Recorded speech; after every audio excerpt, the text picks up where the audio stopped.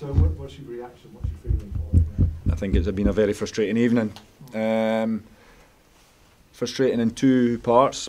I think the first half performance was tough, but you have to give a bit of credit to Carl Robinson's team. They had everything to fight for. They were fighting for their lives, and they really did put a lot of pressure on us first half. We couldn't really get going, couldn't find any real rhythm in the game at all. But in saying that, we've hit the post, we've probably had the better chances. So we could have come in goals in front at half time, having not played as well as we can, as fluidly as we can.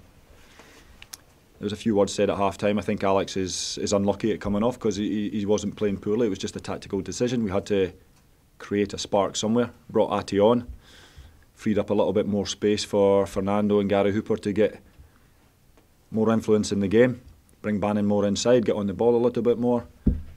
And I think it proved the right thing to do because the performance second half was full of energy, full of drive, waves of attack at time. Yes, you could leave yourself open to potentially a counter-attack. But we did everything but put the ball in the back of the net. But in the end, with the Cardiff result, it's probably proved a good point with the red card sending off.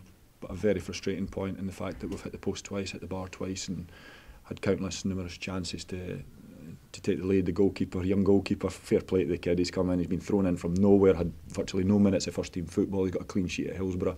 He'll be delighted. He'll be absolutely delighted. But we're just a little bit frustrated at the draw.